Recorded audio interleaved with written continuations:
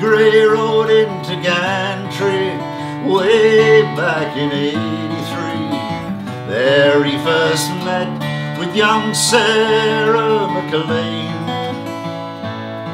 The wild rose of morning, the pale flower of dawning, hurled the springtime into Billy's life that day. Sarah, she could not see the daylight of reality. In her young eyes, Billy bore not a flaw. She knew not that a chosen one, he was a hired gun, wanted in Kansas City by the law. Then one day a tall man came riding from the Badlands that lie to the north of New Mexico. He was overheard to say he was seeking Billy Gray, a wanted man and a dangerous outlaw.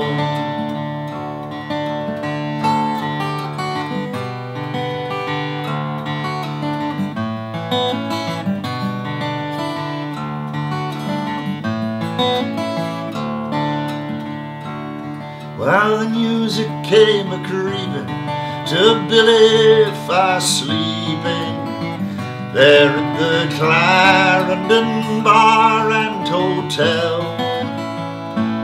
So he ran to the old church that lies on the outskirts, thinking it high in the old steeple bell.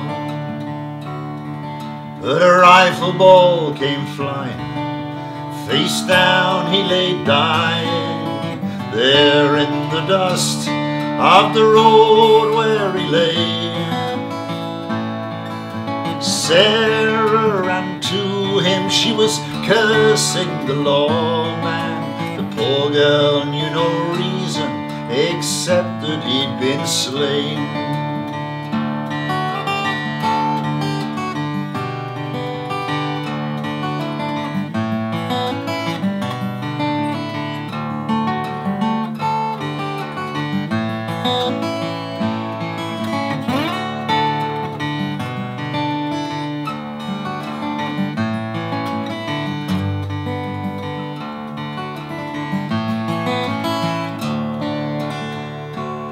Now Sarah still lives in that old white frame house where she first met Billy some 40 years ago.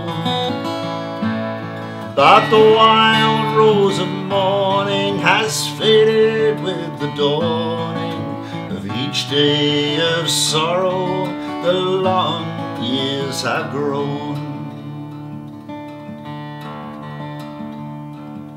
And written on the stone where the dusty winds have long blown, 18 words to a passing world say,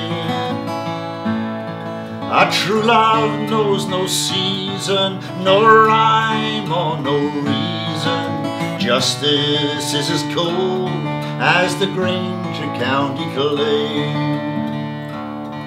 Our true love knows no season, no rhyme or no reason. Justice is as cold as the Granger County clay.